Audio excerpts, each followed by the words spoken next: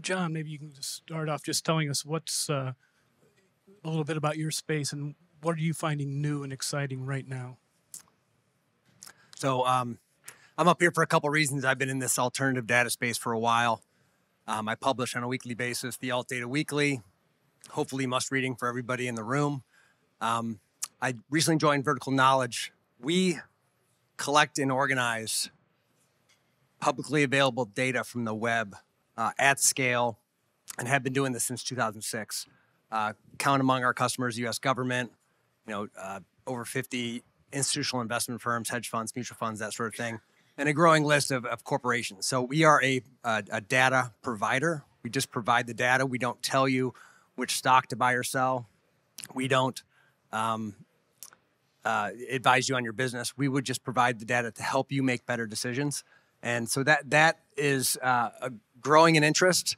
Everybody realizes if you listen to any of the conversations that have been had here this morning on AI and LLMs and all that sort of thing, I think it's obvious the importance of the data going into all these models is essential. Everybody's paying, need to have high quality data for that.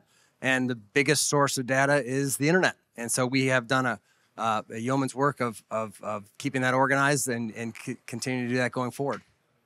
Great, thank you.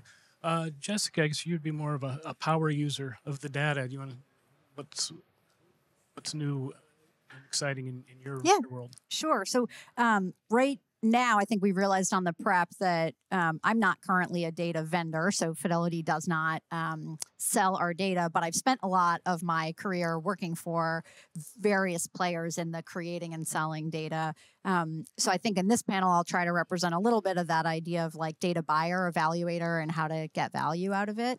But I'm excited to realize that I'm on a panel with three folks who I had not met before. So often you end up very fun to see folks that you already know, and I've seen a lot of friendly faces. So I've already been learning about the data sets that these folks provide, and gone back and had questions for folks within my team of how we're utilizing data sets. I think the thing I've seen in my career is the explosion, obviously, of the internet available data, and then the spatial data. Those are both things that I think in my space that I sit now, they're not super easy to figure out how to utilize in terms of an investment holding period. But I think we've seen more from sort of a risk modeling and risk management standpoint. So we'll probably get into that as we talk about it. But I think that there are definitely players with a lot of shorter holding periods who've been able to have an easier time monetizing some of the newer data sets that are available. Ken? Justine and I happen to be in the alt data set, but in the geospatial category. So you folks know geospatial data, right? Counting cars in parking lots. Someone mentioned oil tanks, anonymized cell phone telemetry for retail foot patterns, monitoring physical assets 24/7. But there's now an emerging opportunity occurring right now is basically understanding climate risk is going to be a major theme for investment managers on a forward-looking basis. And in the current state, right, a lot of corporate self-disclosures. You have a lot of mistrust now with that data, right? It's a specter of greenwashing has taken place. So really, the financial sector has to get down to a more granular level. To really understand physical risks, you need to understand the physical assets where these companies operate, right? And so facility, location, function, ownership, carbon emissions, right? Does it emit carbon, toxic releases? So all these key factors come into play now. And that basically, if you were to put, say, for example, the S&P 500 on a map, you're going to see a lot of material differences amongst those companies. And those material differences will create opportunities for alpha and to better understand the risks behind your investments. Justina?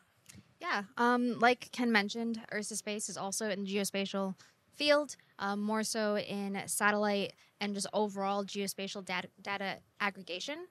So where we're trying to really understand the market a bit better is both in the continuous updating and monitoring of other data sets, as well as data fusion to get insight between data sets. So things between, for instance, weather data and asset management. How do we predict things that might happen based around climate risk. How do we predict things that might happen between the oil storage place and the vessel detection and AIS space? How do we use RF in a way that has only been used in the government space before, but is now crossing into the commercial space? So those are the kinds of questions that we're asking in hopes of getting additional insights.